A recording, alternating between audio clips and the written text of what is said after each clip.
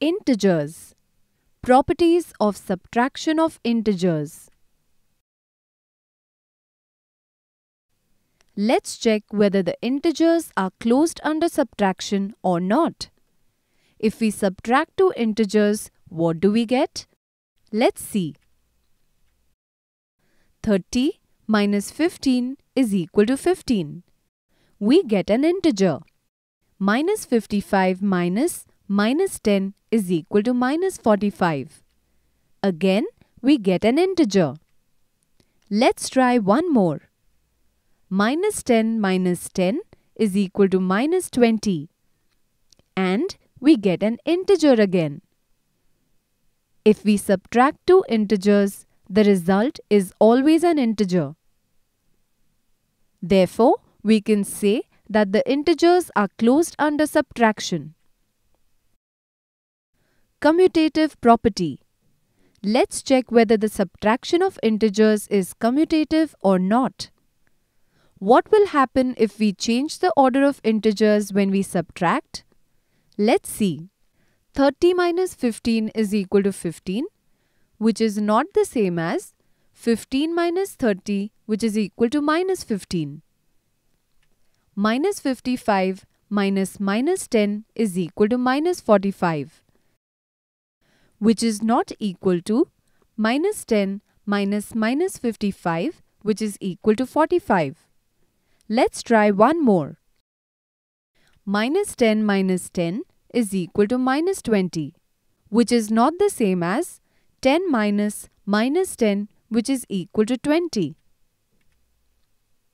Remember, if we change the order of integers, the answer changes. While subtracting the integers, the order in which they are written is important. A change in the order in which they are written will change the answer. Therefore, we say that the subtraction of integers is not commutative.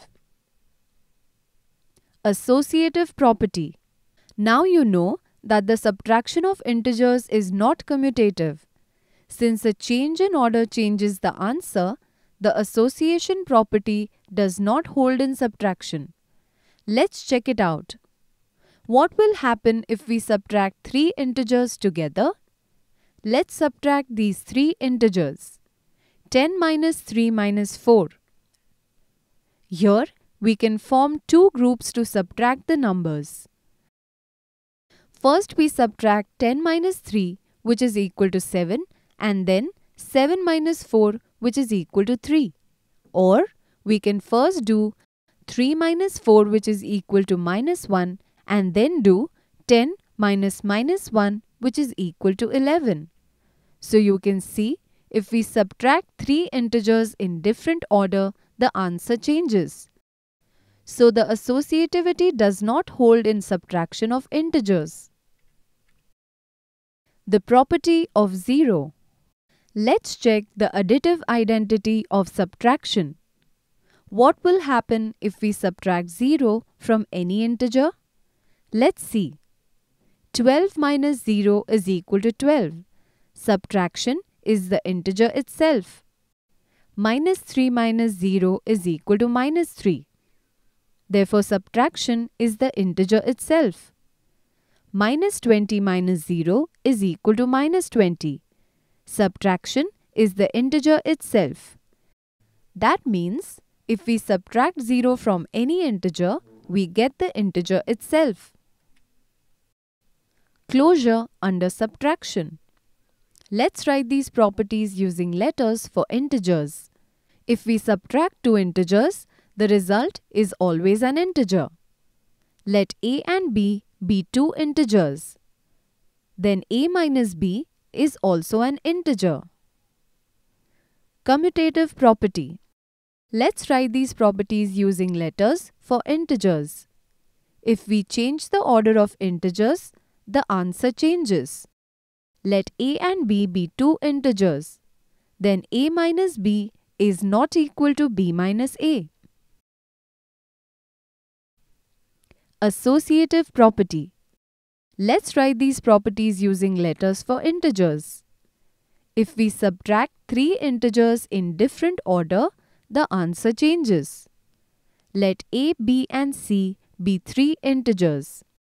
Then a minus b into brackets minus c is not equal to a minus b minus c into brackets.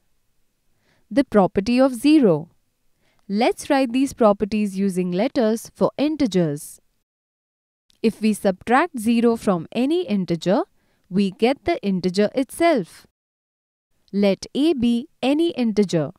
Then a minus 0, which is equal to a. Properties of subtraction of integers.